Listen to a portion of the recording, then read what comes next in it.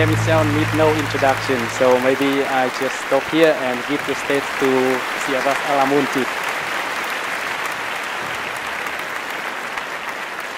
Thank you very much. It's a pleasure to be here. My passion has been edge cloud or cloud decentralization.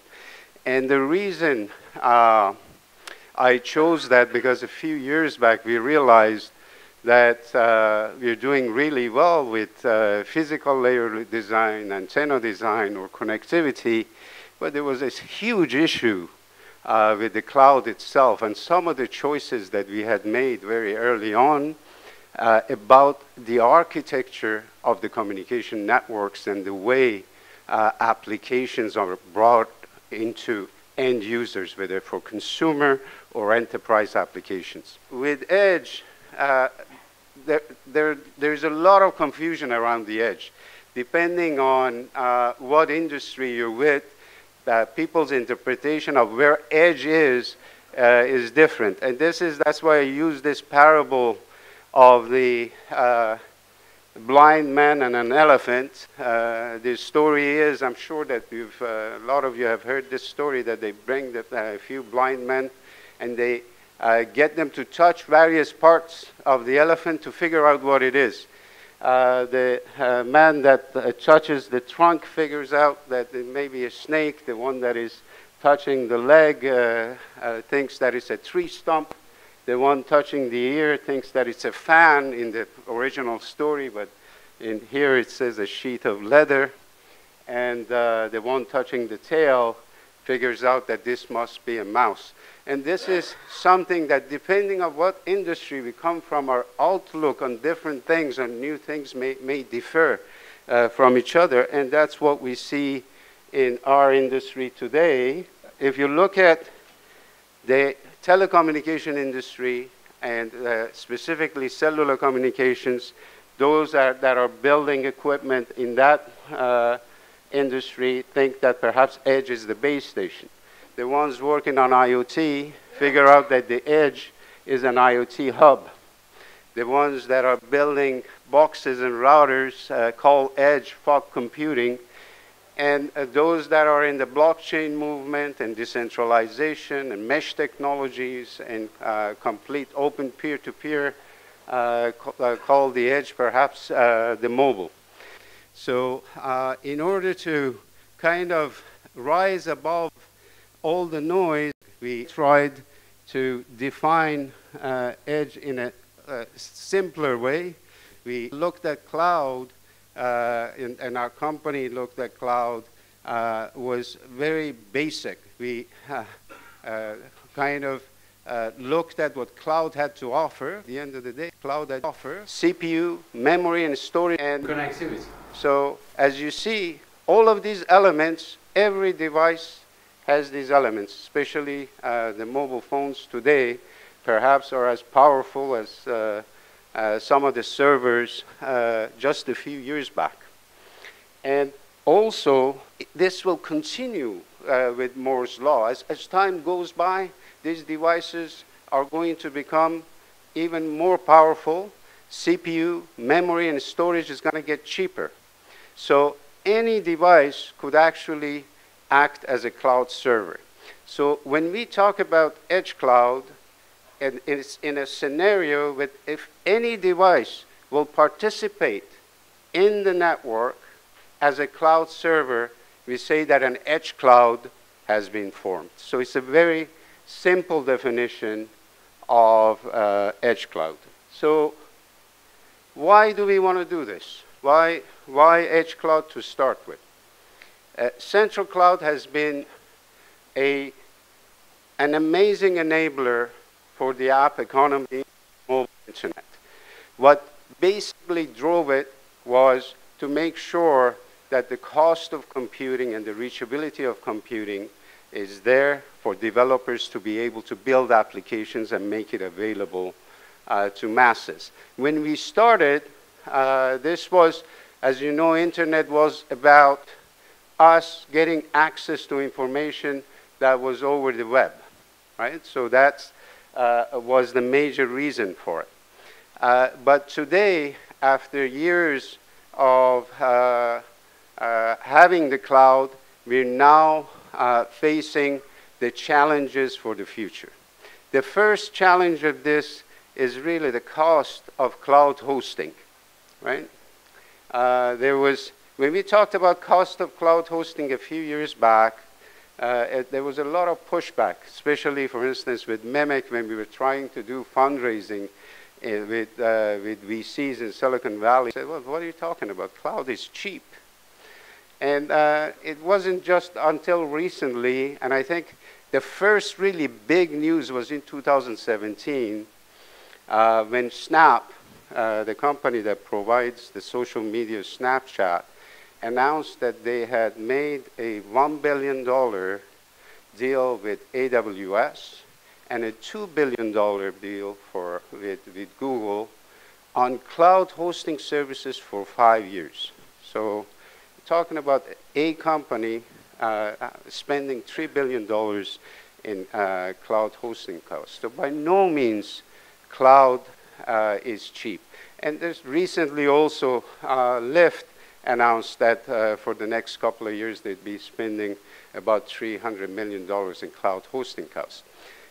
Cloud is cheap as long as you don't use it that often, but if your application becomes very successful, then the cost of cloud can be a major inhibitor. And of course, the other big problem of central cloud is communications, bandwidth, and latency, because the way it works is that the data has to travel from what we call client devices back to a server in data center that may be miles away.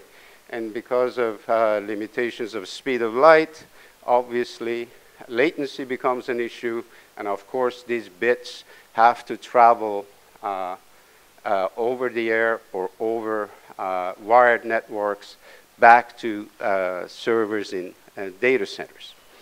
And the other big issue is, of course, data privacy.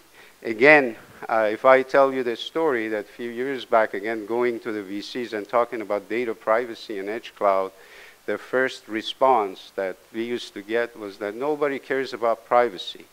And that was the case a few years back, until we realized what the byproduct of this, of sharing data with third parties can be, with the fiasco with Facebook, as you know, with what happened in Egypt, the presidential elections in the US. We realized that if we make data available to people, they can manipulate that data and drive us towards end results that may not be very good for the population. So data privacy is also a big issue. The other issue is vendor lock-in. Now there's basically 3 companies that are controlling about 90% of the data that we consume. These are cloud providers. At least in North America and Europe, it's really Amazon, Google, and Microsoft. They're amazing companies. They have done a lot. But it doesn't make sense for all our data to be controlled by 3 large companies. And of course, in China, we have Alibaba, and there are others as well. So vendor lock-in is a big issue as well. There's too much power being concentrated in the hands of a few. And this thing is going to continue with what I call a data tsunami. The big thing, the 2 big trends that make the central cloud a serious challenge for us are one that we're all aware of, which is the number of devices. We're now hearing that 200 billion devices by just next year. But most importantly, the way the role of these devices has changed on the network. We used to use internet as a way of downloading information from a central place, but that role has changed from consumers of data to producers of data. We're generating videos, pictures, and also Not that's for the social media, of course, but also for even industrial applications, sensors, cameras, LiDAR, all sorts of information that is being produced on the edge of the network. So where the data is generated has completely changed. So that means that the software architecture needs to be revisited. And we have an architecture is from the days that we used to download information. Now we are uploading a lot of information. So how this software architecture needs to change. In order to explain the rationale of edge cloud. Why would we want to use edge cloud in the first place? Edge cloud is the right architecture for the future because, first of all, it will scale with devices. Today, with the current cloud architecture, if you add devices or client devices on the edge of the network, you have to add more servers on the central cloud in order to support them. That's how it works.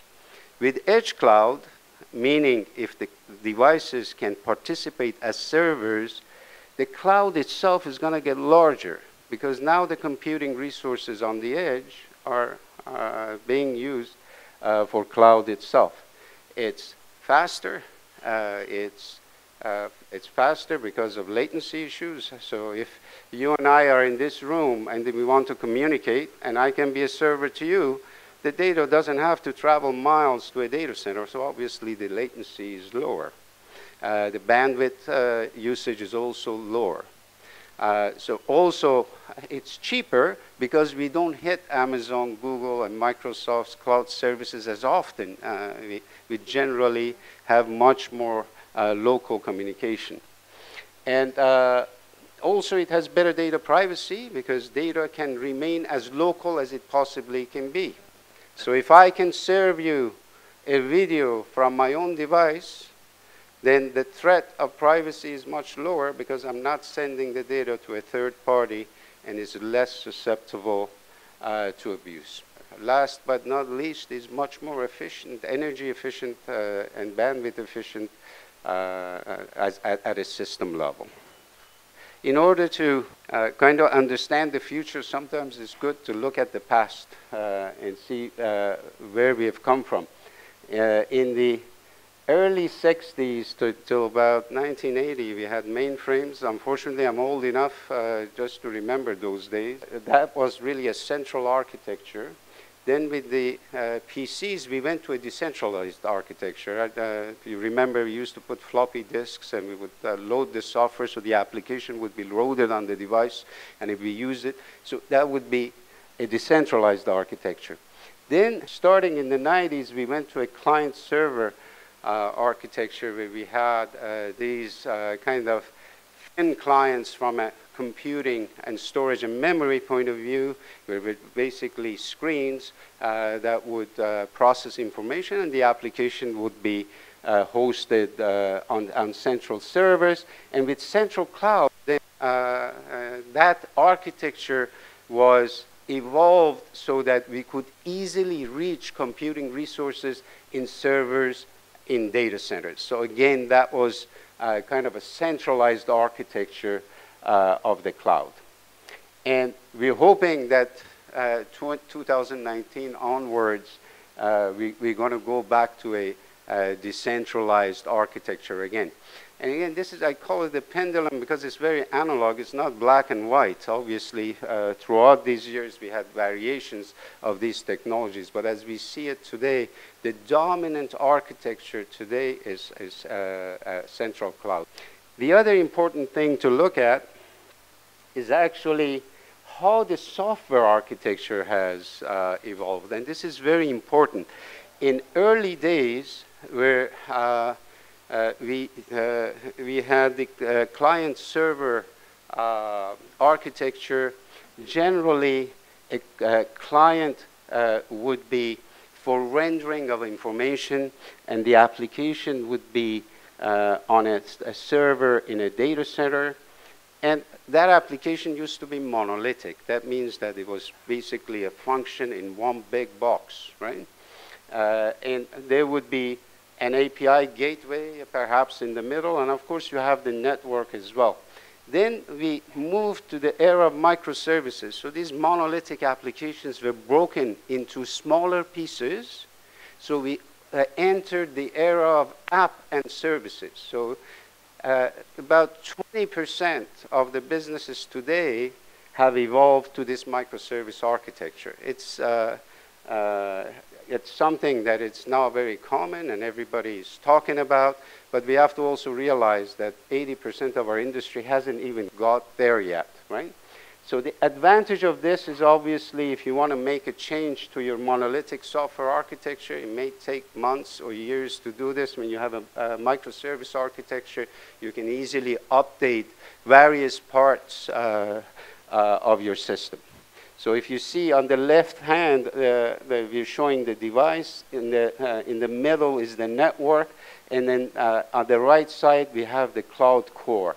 As communication engineers, we usually have never dabbled to come and understand this API gateway and microservice.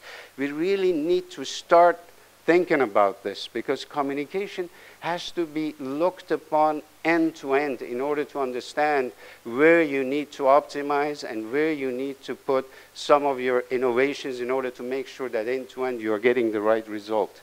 So the other trend was going from centralized to distributed. So on the top picture that you see the app and microservice, and then with the advent of virtualization and container technologies such as Docker and CoreOS, some devices now have the capability to host microservices. For instance, now you can have a Docker container hosting a microservice on an x86 machine on a regular server, for instance. And interestingly, the industry has come up with ideas as well to host microservices on typical network equipment.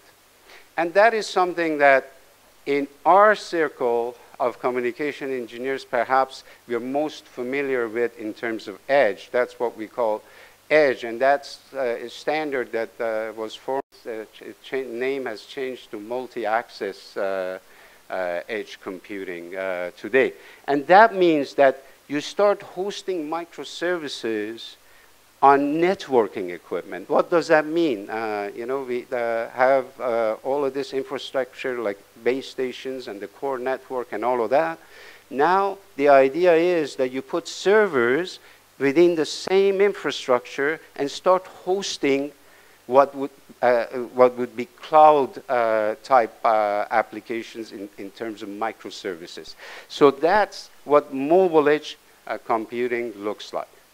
Now, from a network architecture point of view, this is what it looks like. So you've got devices, and now imagine if we manage to host microservices on all the devices, then we can connect also. So we have the cloud core and we have the devices talking to the cloud.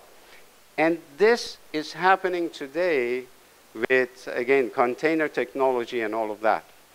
The next step to this is making sure that these devices can also act as servers to another. Right now, everything is managed through the cloud core.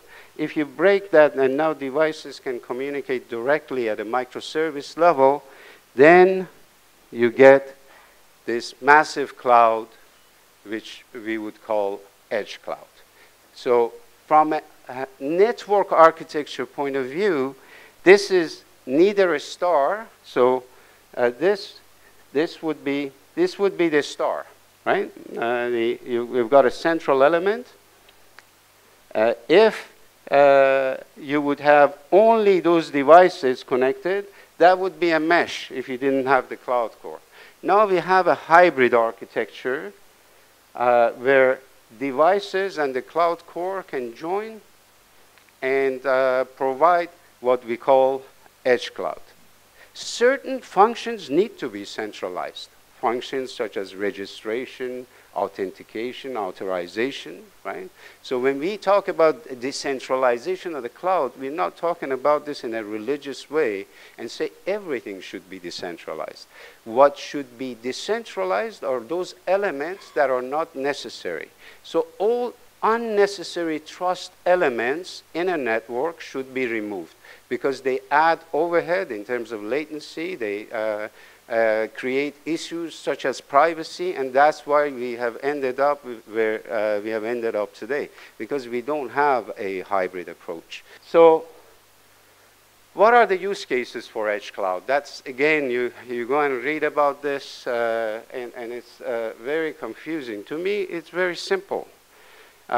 Central cloud is a special case of edge cloud. So all the applications that we see today that are being used with central cloud, all the use cases can be supported with edge cloud, right? Because in the worst case, you don't have edge as a server, but you still have an edge cloud, right? So depending on what vertical you are, the benefits of edge cloud may vary. And the reason you use edge cloud may differ from one another. For instance, based on the experiences now that we have had with some of our partners, for instance, in gaming, the big driver for edge cloud is latency and also cloud hosting. For health and wellness is data privacy. It's one of the most perhaps challenging things in the health industry in terms of having health information being shared. Usually, at least in Canada and the UK and US where I lived, every time I went to a doctor, I had to tell my doctor exactly as it was as if it's the first time they see me. Nobody has any history information on me unless I have been going to that same doctor for years, right? So they ask you, they get you to fill out a form. What kind of allergies you have? What was the last surgery you had? And the reason for this is because of data privacy. These different networks that are out there are not allowed to share your personal information. And it's for our protection, in fact. That's a funny thing. It's not a conspiracy to hide this information. It's for our protection.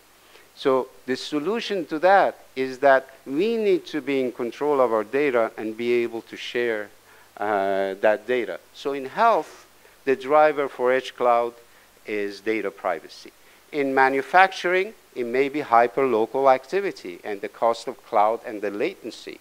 For instance, if you want to have robots response to commands based on some intelligence or AI, you want that to be local, so you need edge cloud, and the driver for that may be latency. So all the use cases for edge cloud are going to be supported. And also then for enterprise, as I said, only, and this was something that if you would have asked me, I would have guessed maybe 50%, but unfortunately only 20% of enterprises today are on their cloud journey. They're deciding whether to do private cloud, public cloud, and now there's a great opportunity for enterprises to look at edge cloud for the future. So they can jump into edge cloud right off the bat. So you'll see a lot of activities in this domain, and that's why you're seeing these days a lot being written by cloud analysts and all of that on opportunities around edge cloud computing. So for both consumer and enterprise applications, edge cloud is going to be a huge topic. The big question is how we're going to do this, right? And I'll take you through the story of how we came up with our idea of how to decentralize the cloud. And we call that the principles of edge cloud or principles of cloud decentralization.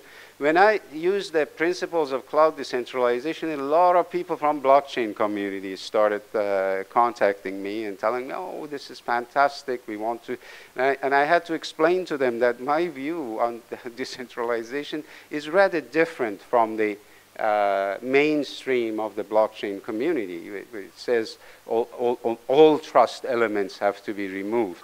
What we believe is that there are trust elements that are necessary in the network for certain applications. So we're not as religious about this, so I call this now the principles of edge cloud so that it doesn't get confused. The first principle of edge cloud, we call it meritocracy. And that means that the role of a device on the network should be based on its merit. So, for instance, if a device has a lot of CPU and can run big AI algorithms, it should be assigned to do it. We shouldn't have to relegate that to a server in a data center. Or if a device has really good connectivity, may be used as proxy for connectivity to other devices. So meritocracy is a huge principle, is one of the fundamental principles of edge cloud. The issue is to ensure that we can assign merit to a device. So there are challenges with that, obviously, but it's absolutely key to building a edge cloud system. The other is decentralized discovery. So one of the advantages that the servers in data centers have is that there's one entity that is kind of controlling all of these devices. They know exactly where they are. These devices are connected with fiber and Ethernet. They're very reachable and they're very discoverable. When you talk about edge cloud, now you need the ability for decentralized discovery. Because if you now relegate the discovery function to a server in a data center, then you haven't done a very good job in decentralizing, because now you have you need another trust element in the cloud. And that you can see, for instance, with concepts such as presence servers, right? Or notification services from the cloud to tell other devices that I'm here. So decentralized discovery, the ability for devices to be able to discover one another in a decentralized fashion, is key. And this needs to happen based on scope. And we came up with 3 scopes. Again, there may be other scopes that are important, but when we looked at it, we realized that there are 3 elements that are really important. Being able to discover other nodes based on the network that they're on. For instance, what are the devices that are on my local Wi-Fi network, for instance? Proximity, what are the devices that are nearby that I may be able to use as for edge cloud and connect to? And then account. What are the devices that are owned by Siavash, or they're owned by, I don't know, IBM or Microsoft, the enterprise, right? The account holder. So once you have these scopes, then you can do the discovery based on these scopes. The other important thing is clustering. Now, this is very important because the way we have designed communications in the past is with scale in mind, you know, millions of devices connected to the network and then managing them. But the reality is most of the communication happens in very small clusters.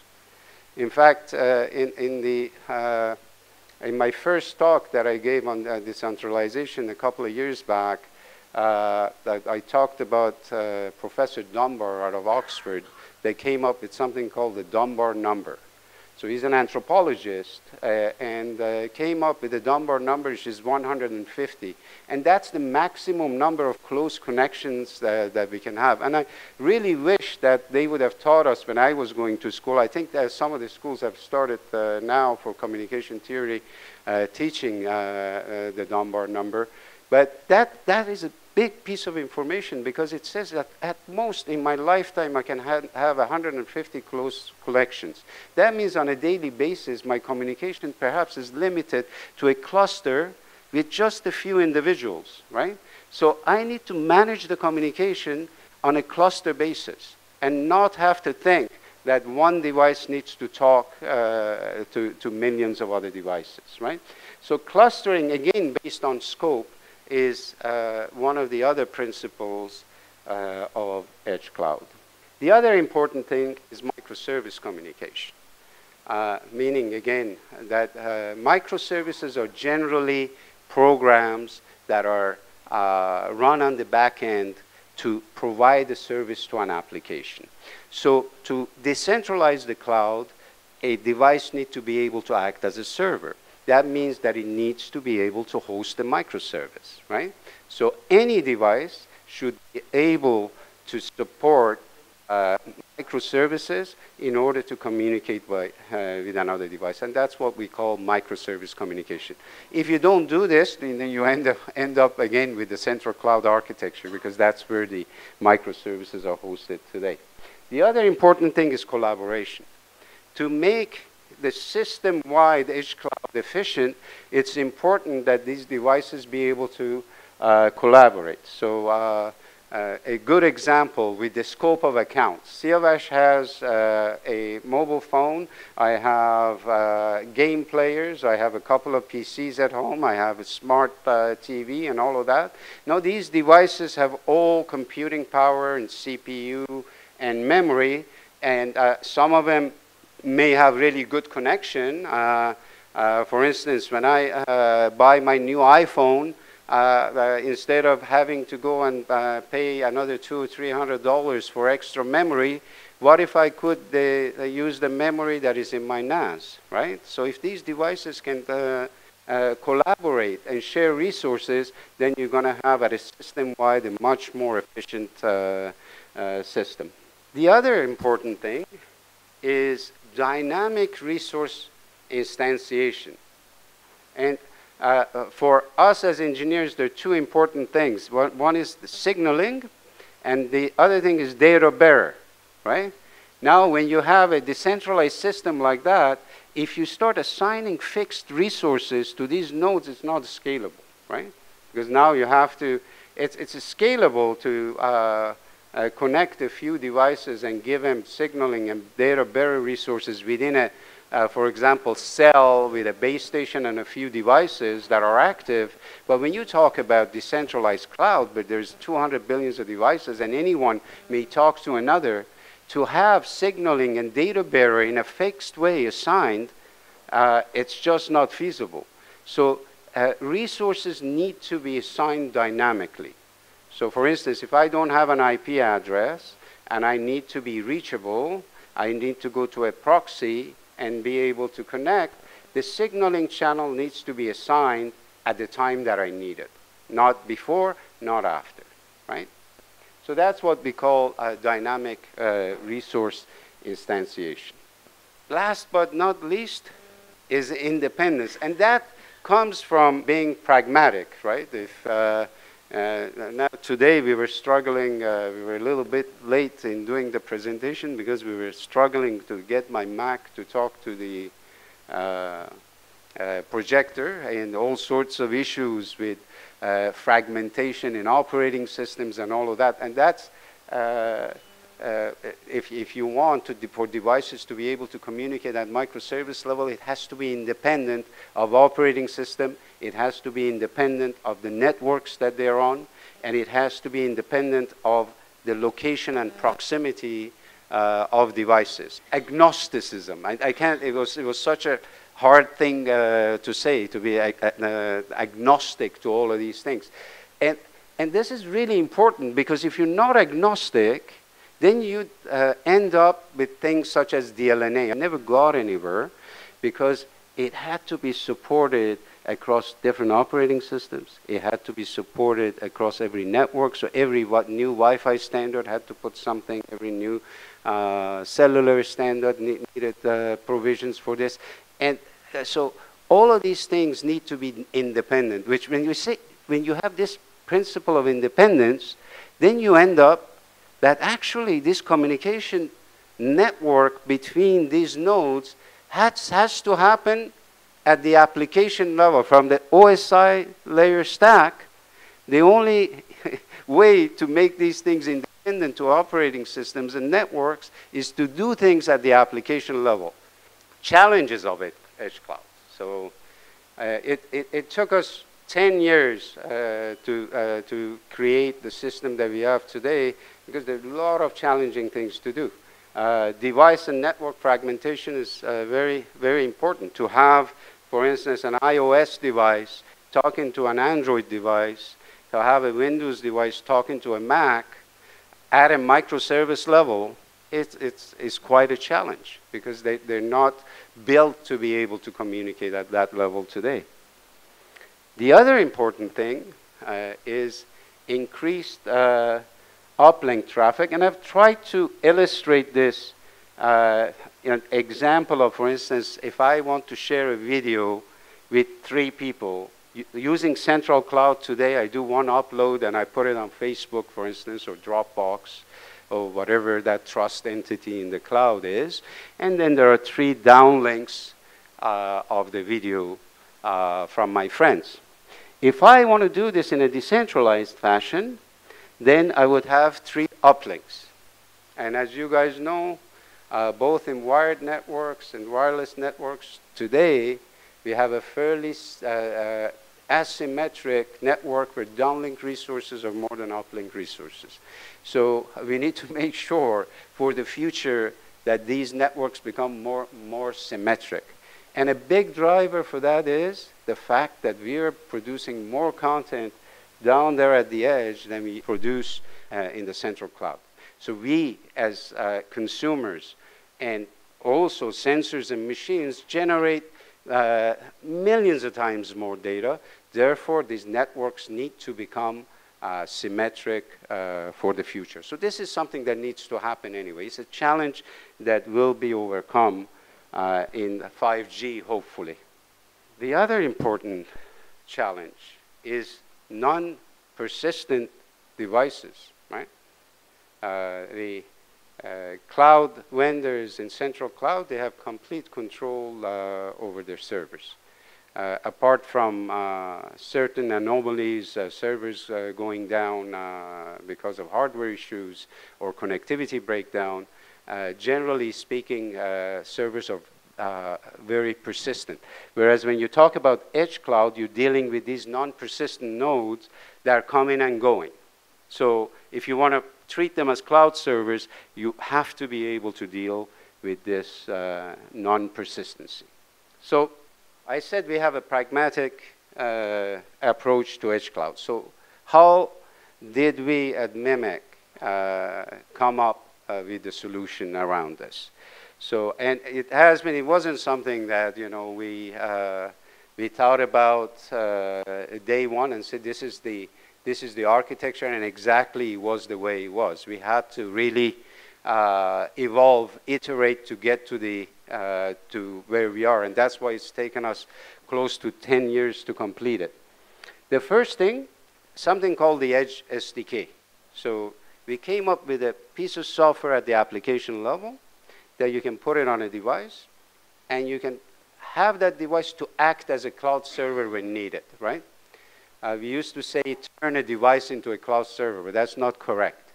The key thing is the ability for a device to act as a server, you know, and at the same time be able to act as a client, because that's how things work. When I want to communicate something with you, I'm the server. When you communicate to me, you're the server, right? So that role needs to be assigned dynamically. So with this piece of software, we made sure now the device has the ability to act as server where it's needed. So that means the device can host a microservice, right? It has a web server. It has all the elements, such as an API gateway. And I'll show a few diagrams to make that clear. I know it's a little bit hard, perhaps if you don't have that software background to kind of understand this. So I've tried to draw some pictures and make it more clear. But a very high-level picture currently is that the cloud is in the middle, and all the devices are connecting to it, and they talk generally through that cloud server. So whether it's a Facebook application or whatever application that you're using, that's the picture on the left. When you put the edge SDK on the devices on the edge of the network, you create kind of a mesh that includes the central cloud itself. So the hybrid architecture of the cloud that I was talking about. But then you need certain functions. You need these devices to be able to register, authorize, authenticate. So you need a backend. So that's what we call the edge backend, right? So these are the two elements together that we now enable devices to act as cloud servers and together join and create an edge cloud. So let me show you so that it becomes a little more clear now. If you look at client-to-client communication today with Central Cloud, generally you have the client application being hosted on the device. If it wants to communicate to another device, it sends a message to the API gateway. API gateway looks at what microservice is needed. And generally, it will go to a push notification service that says, hey, another device wants to talk to you, right? And obviously, that device, through a presence server, has pinged that said that I'm here. So there was a bunch of stuff that was done before that. And then the communication happens. It's like it takes multiple messages and pings back and forth to do this. And the reason for that is that the API gateways and microservices are only in servers in data centers. And if you do this in a decentralized fashion, now you have the edge SDK. You can host microservices on the devices themselves.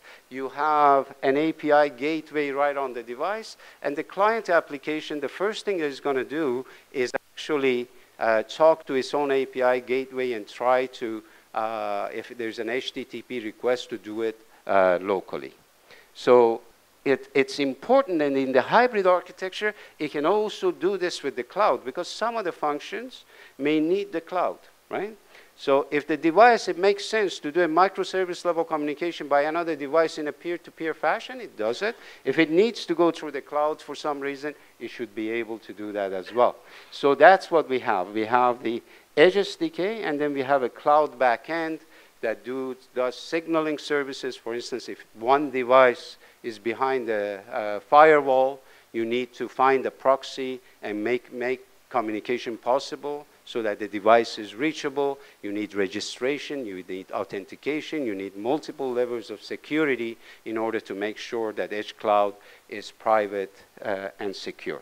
So the key aspect of this is that the edge nodes can now communicate directly, right, or through the cloud, and also that servers in data centers are still being used to manage communication. Now, when the edge cloud gets bigger, the reliance on these servers in data centers may become less and less, right?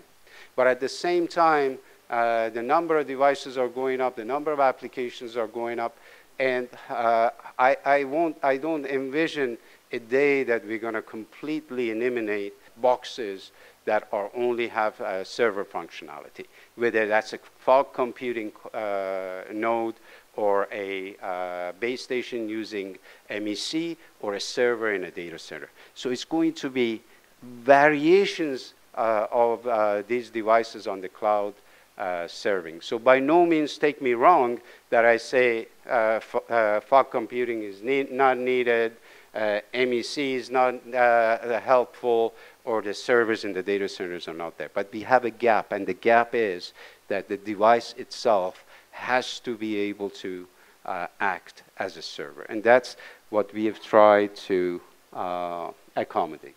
So to conclude, now what are the benefits when you do this? So privacy is ensured because now the data remains as local as it can be. So just imagine as a consumer now, if I have videos or photos or music or whatever that I can share with my friends, I have a choice to have those on my device and serve it to my friends. Right? I doubt that I am going to require a CDN for that because of the Dunbar number and Dunbar principle, because unless I become a celebrity and everybody wants to connect with me, I'll be just doing things in a cluster of very small nodes. So I'll be able to serve that myself. That means my data is going to remain private. My health data can be on a device that I own, and nobody from a regulation perspective can stop me from sharing that with doctors, right? Because that's the only way to overcome all the regulations. The reason doctors do not share your personal data is because they have to get your consent, and that takes days. You know, I don't know whether you've gone through that. I tried that. I went to my doctor and said, okay, fill out this form, and then the form is sent to somebody else, and then 3 days later it gets signed. And a lot of it has to do with regulations, right? Regulations, and they're there for a reason. These are not outdated things, because if they don't do that, it may be abused, and also there may be all sorts of legal lawsuits. So if I now have my personal health data on my device, and I can serve it, then nobody can stop that, and nobody has a problem with it, in fact, right? And the doctors will be happy. The information from my health record is there, and I'm going to receive better health services. So privacy is obviously a big benefit of this edge cloud. The cost of cloud hosting, the reachability of computing, is there for developers to be able to build applications and make it available to masses. By no means cloud is cheap. Cloud is cheap as long as you don't use it that often, but if your application becomes very successful, then the cost of cloud can be a major inhibitor. It's cheaper because we don't hit Amazon, Google, and Microsoft's cloud services as often. We generally have much more local communication.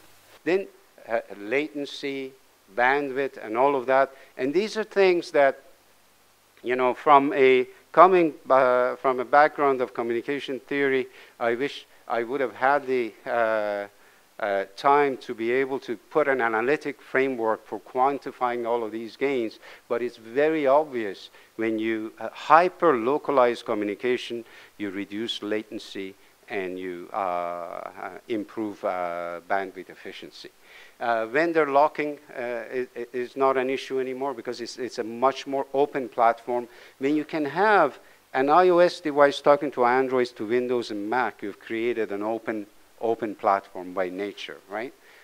So now you will be able to have the ability to choose Amazon or Microsoft or cloud as your cloud vendor and be able to communicate across different cloud vendor nodes. You can communicate across different operating systems, whether it's in Windows or Mac.